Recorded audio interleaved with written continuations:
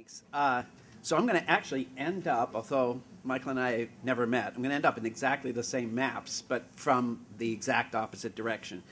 But I actually want to start with a pivotal piece of legislation that actually I think is the beginning of the turnover in what we consider standard.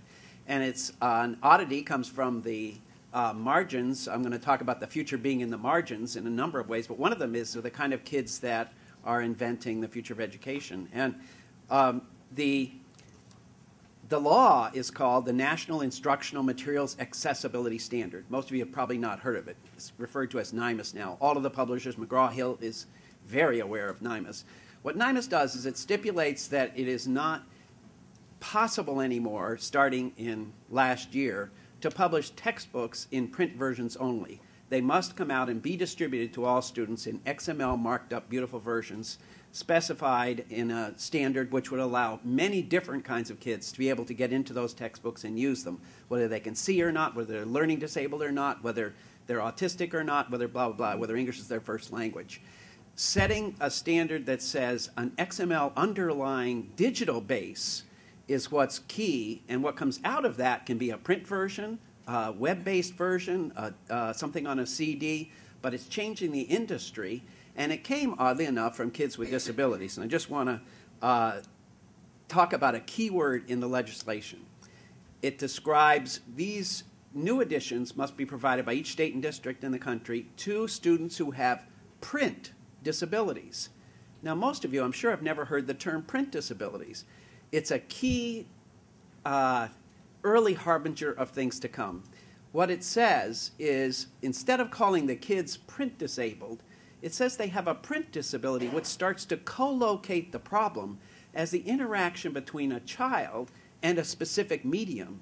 And what it starts to say is that print has disabilities.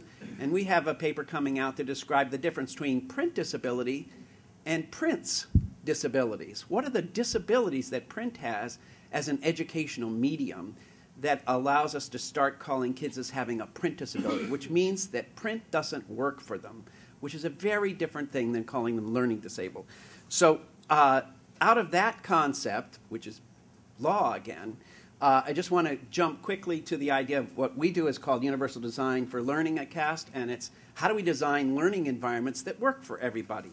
And I'll just say what the three words mean. Universal means we, in fact, most of our work begins with kids who are in even a worse off community than Susan began, kids who may be poor but also who have disabilities in the traditional media and schooling. They're kids who are not making it at all.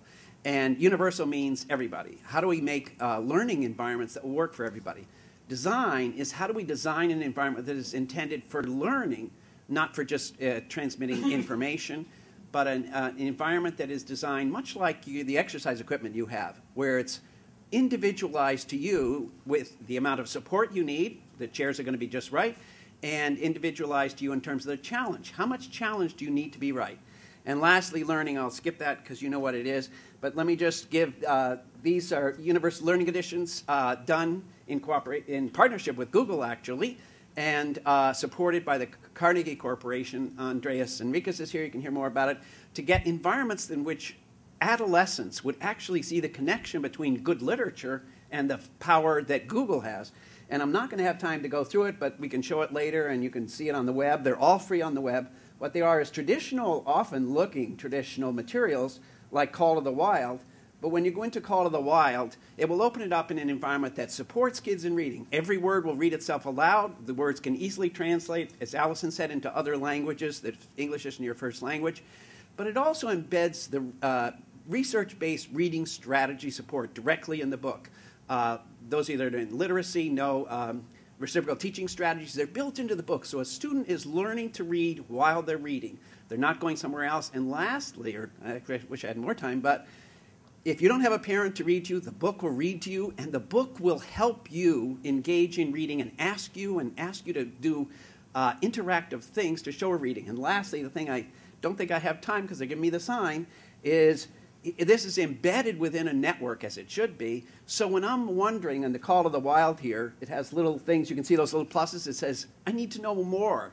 And what it'll do is it'll literally go to Google Maps. You can see where are we in this book in real life. So we zoom right in on the river that Michael was showing you. And when I want to know about the author, what we're building right now is you go to Face Page and find out who was this author, who were his friends, how does he relate to you. You can connect with it. So we're taking traditional literature, the entire novel called The Wild There, Lincoln's speeches are there, there's all kinds of cool things there, but they're embedded in a world the kids really live in. And it's a world in which every single student, whether you're blind, dyslexic, so on, can be there because it's digital. We have the flexibility we don't have in print. Print has too many disabilities for our children. Thank you.